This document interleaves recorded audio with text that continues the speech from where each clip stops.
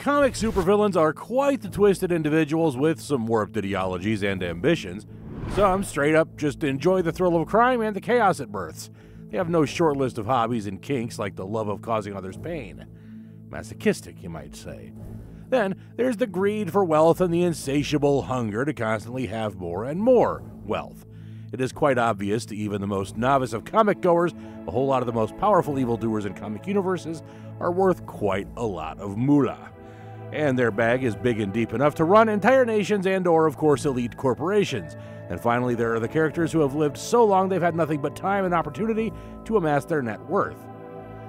We always hear about the superheroes and how they flaunt their cash, but now it's the villains' time to flex and pop some shit. From the rulers of the criminal underworld to kings of their own nations, here are the top 10 richest comic book villains you probably didn't expect to run up a tab. Number 10, Red Skull. The World War II Nazi and Hydra's notorious and renowned is first up. Red Skull's low-class, humble beginnings as a bellman in Germany certainly didn't reflect on where he is presently.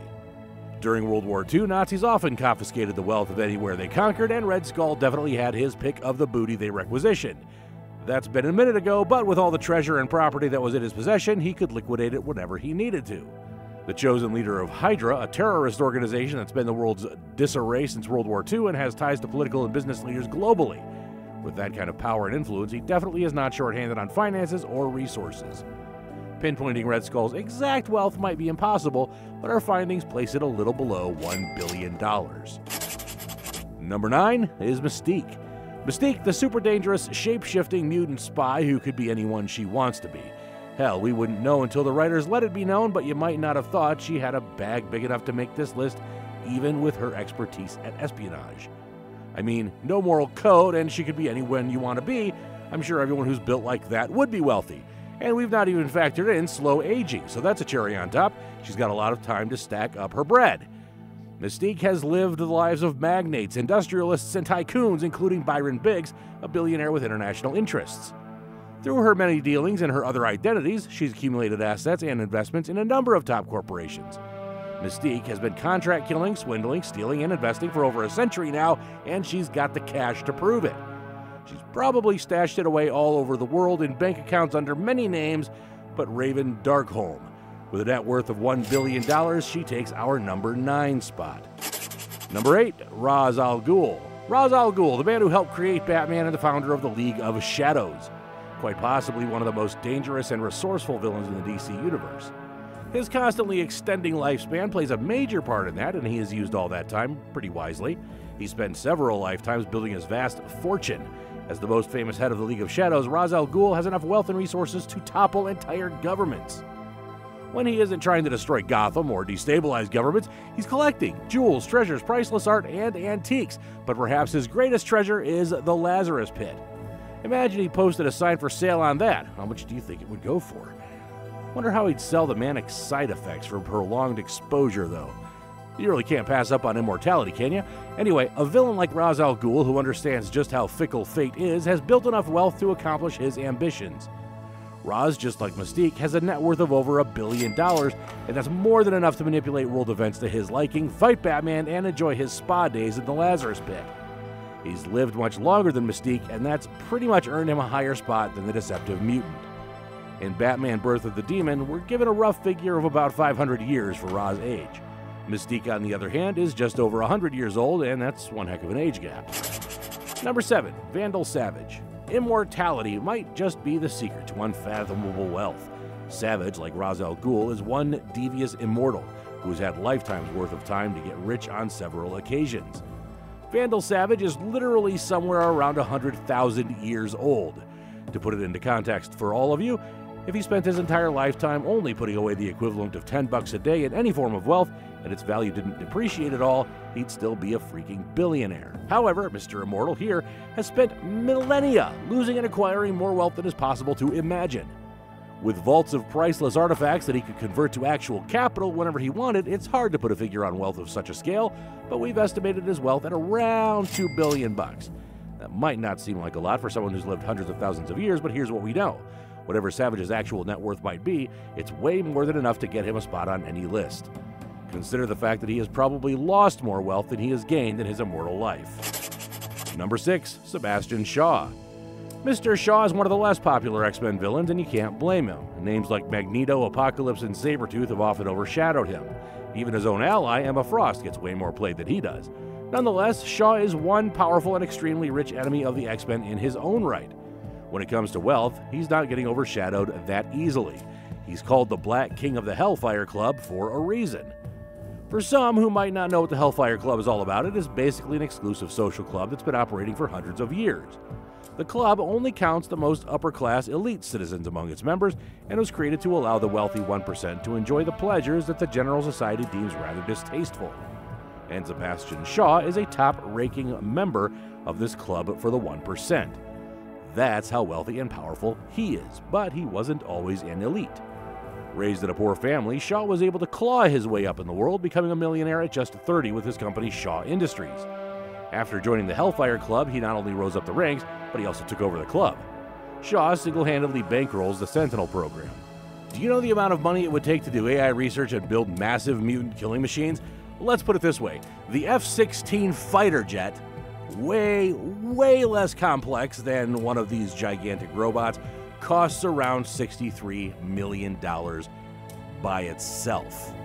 Now we're talking about Sentinels, literal mutant killers. So the cost for just a single one of these is at least north of, that. Shaw Industries literally mass produces these mutant hunters. Shaw swings it like that. On top of the big multi-billion-dollar corporation he runs, he has his hands in selling advanced technology and weaponry to the highest bidders. Shaw's net worth should be well over $10 billion. Number 5, Emma Frost. Scratch what I said earlier, being a mutant is the way to stack your chips. You can't talk about X-Men villains without bringing up the name Emma Frost. Emma, the White Queen of the Hellfire Club, was born into a pretty wealthy family. A life of privilege and all that, but it didn't last very long. Her family actually disowned her, and she got a job dancing at the Hellfire Club. Thanks to her telepathic abilities, she was able to trick patrons to get a whole lot more money from them. But she isn't just a thief, Emma Frost is also a hell of a businesswoman. Luckily for her, she still inherited Frost Technologies, an elite multi-billion-dollar company from her father after he died. Emma eventually became the chairwoman of Frost International and used her badass business acumen, and probably some of her telepathic powers, to grow the company like crazy. Shaw was impressed with Emma and introduced her to the inner circle of the club, a move that only grew her wealth further. The White Queen and the Black King, how freaking convenient. With a net worth of over $11 billion, Emma is one of the wealthiest mutants and villains around. Number 4, Kingpin. The saying crime doesn't pay, quite frankly, is a dumb saying. You won't get away with it as more truthful because crime definitely does pay, and our 4th spot is a shining example. One of the most dangerous, feared, and powerful crime lords in Marvel's universe, Kingpin, aka Wilson Fisk, rose through the ranks of New York's criminal underworld until he hit a level of success no other crime lord can touch. The godfather of Marvel's universe has even slowly become more of an above-board businessman.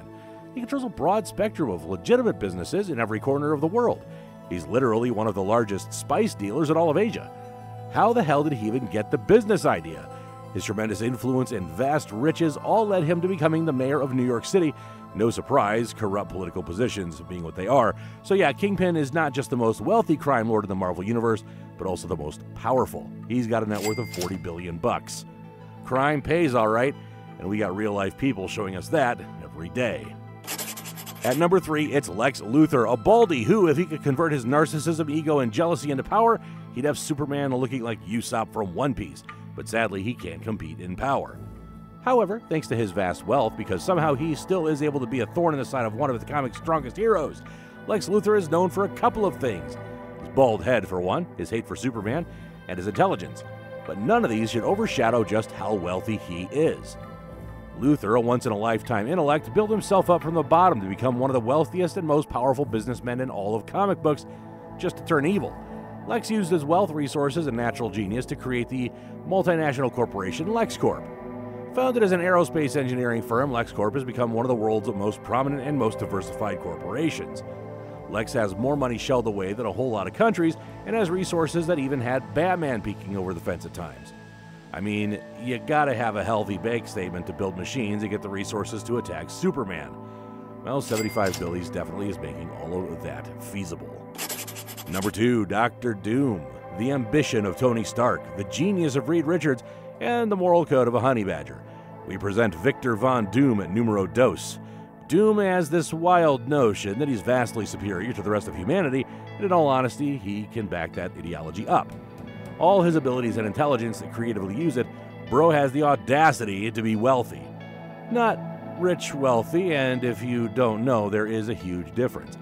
Many could argue that Dr. Doom is the most brilliant mind on Earth, and they wouldn't be wrong to do so, but his wealth is an ode to that. His immense wealth comes largely in part from his ownership in all assets of a small European nation, Latveria. As the ruler or king of Latveria, Victor von Doom is sitting on a fortune in real estate, art, and a plethora of assorted assets. And to add insult to injury, his status as a foreign dignitary grants him diplomatic immunity, so his assets are basically untouchable by foreign powers. His own people fear him, so you can bet they aren't going to do a thing about his rule. With so much money and power, ruling the world is just another thing he must have completely. He has the budget to do it, and this man Victor von Doom is estimated to have a net worth of over $100 billion. With this much money and an entire nation under him, I say he will probably take over the world again soon. Number 1, Namor. Now, the final spot of villain wealth you may not have expected, but probably won't be surprised about. While human royalty like Dr. Doom are extremely wealthy, they only control a very small portion of the Earth, compared to Namor, who rules over every single thing in the ocean. And since 70% of the Earth is covered in ocean, I guess he kind of rules, 70% of the world. Go figure. Not only does he control a vast cache of natural resources, but thanks to salvage laws, this mutant god owns any sunken ship in his territory, which, again, is all of it. Centuries of sunken treasure, all different kinds of ores, and Atlantean advanced tech are all controlled by Namor. Again, what's with mutants and being so incredibly wealthy? Besides all of his underwater fortune, he's also dabbled in corporate America as the owner of Oracle Incorporated. So to finish it all off, he owns a company on land as well as 70% of the planet. He's clearly bored. It's time for the big reveal. The wealthiest unexpected villain has an estimated net worth of $260 billion. This list did not make me feel good about my financial situation at all. And with that, our list and video have come to an end. Money might really be the root of all evil. And Emma Frost, if you're out there,